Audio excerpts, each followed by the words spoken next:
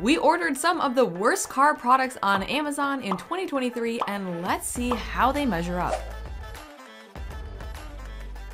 First up, we have the steering wheel desk. It says, the automobile usage. Unique design mini desk that hooks to the steering wheel in seconds without hassle, work as a writing table or as a platform for your laptop. Reverse side is a food tray with drink holder. And supposedly can fit into the back pockets of the car seat when not in use. Nice, tightly wrapped. It's basically a piece of plastic. It's very hollow. Like, it's definitely not solid. You can kind of press it and it compresses in. We have a very small cup holder here. Yeah, it just looks like the kind of plastic that you'd find like on any sort of little kids' toys. Like just that generic, cheap, hollow, soft plastic. Okay, so this is the top. I actually don't know how to move this steering wheel. As of right now, this is a bust. It does not fit this girthy steering wheel column. I mean, also, I think it just depends on how your steering wheel is set.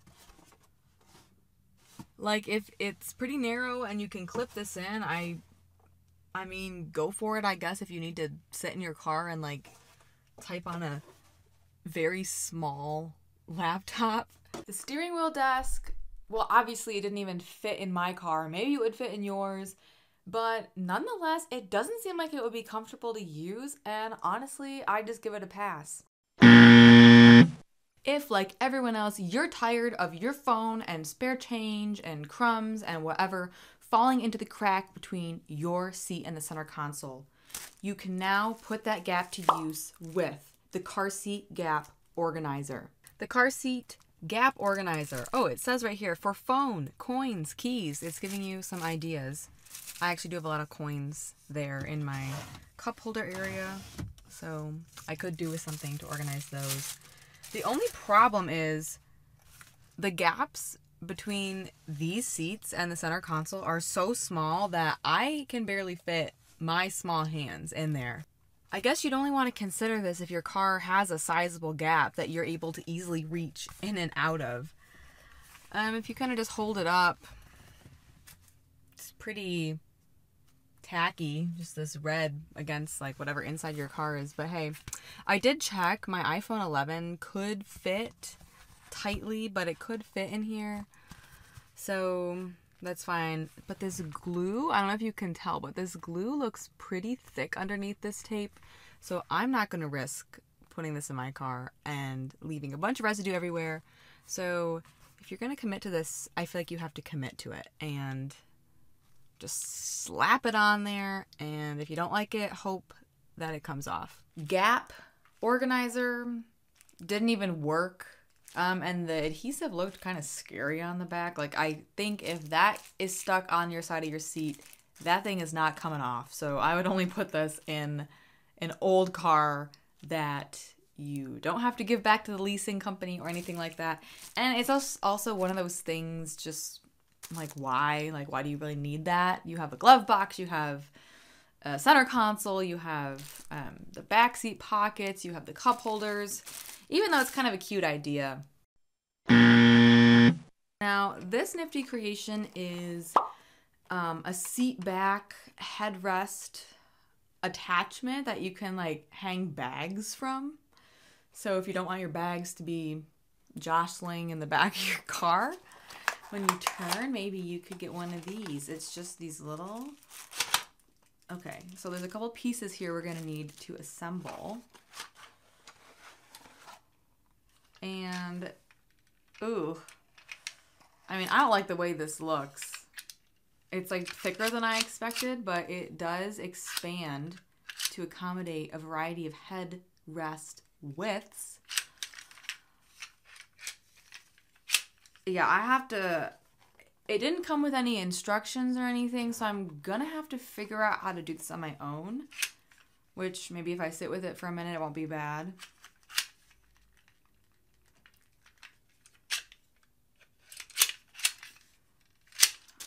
I gotta take a minute to figure out how I think this works. It just kind of expands. It doesn't appear to snap or open unless I can... Okay, so once you unscrew the little screws, all these pieces come apart, which I didn't realize. So these pieces are going to rotate outward for you to hang your bags from.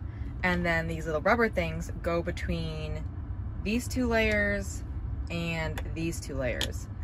But the unfortunate thing is I'm going to have to pull my seat headrests all the way out, then put this thing on, then put the headrest back on. Okay, so I got this all loosened up. Ooh! Oh my gosh, I didn't realize there was so much oil or grease that lubricated this metal part. That kind of freaked me out. Oh, I have to screw this back in, screw these parts back together, then put them on here. So they're rotated out for me to put the bags on. I can expand it, yup. So now it is wide enough to accommodate my seat back.